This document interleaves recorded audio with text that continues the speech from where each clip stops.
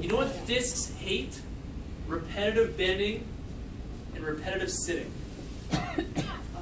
Hate repetitive sitting and hate repetitive bending. What do you mean repetitive sitting? Yeah. If you sit still, guess what? This disc, so a disc, Oh, I see. so I've got the bone, I'll draw it out this time. Those are your vertebrae. That is your sacrum. Yes. Okay, the triangle one. In between here, there's discs.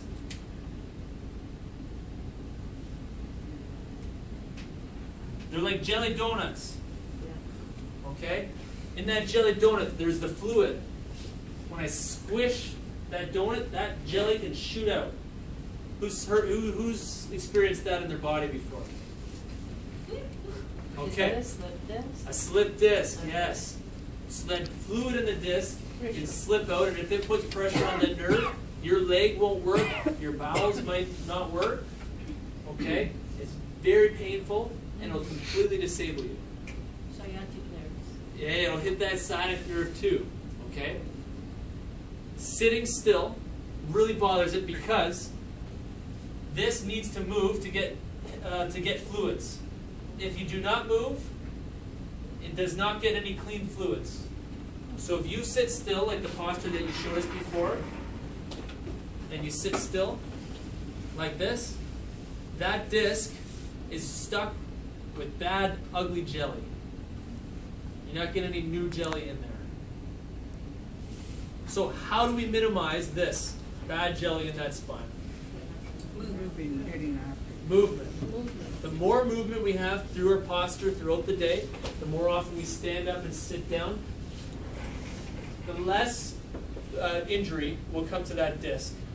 Even though it's slipped. Like, Oh yeah.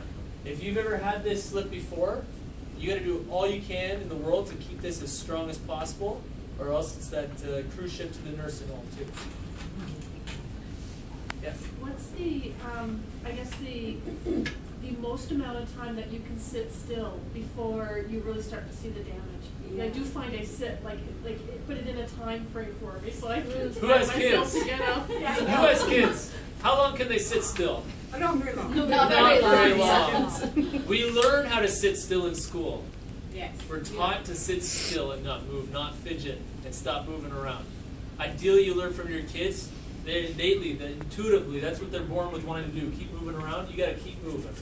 So do we have to do this like every half hour at the minimum? If you can do it every 5-10 minutes, if you can keep moving around more, it'll be better for you.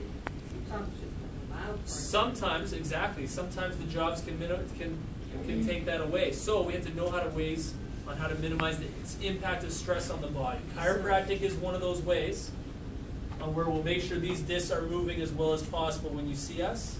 Okay? Movement and walking is great. Dancing is great too. But if you're stuck sitting all day, you better try and keep it shifting and moving. So you can shift in your chair or something? You can shift in the chair. You can have a chair that's not comfortable, will cause you to keep moving around all day. Okay? Who's seen those balls? Those exercise balls. Some people do sit on those. It's not comfortable, but it causes you to move all day. Movement all day is better than the comfort of sitting still all day. It will be harder. It won't be easier. All this stuff I'm teaching you isn't easier. Okay, but it's better for you to live a longer, more active career. Okay? That's the tough thing to grasp. And there is much easier ways to live, but taking care of the spine, taking care of the nerve system, taking care of your brain is much takes effort. You got to try and stay healthy. That can go down.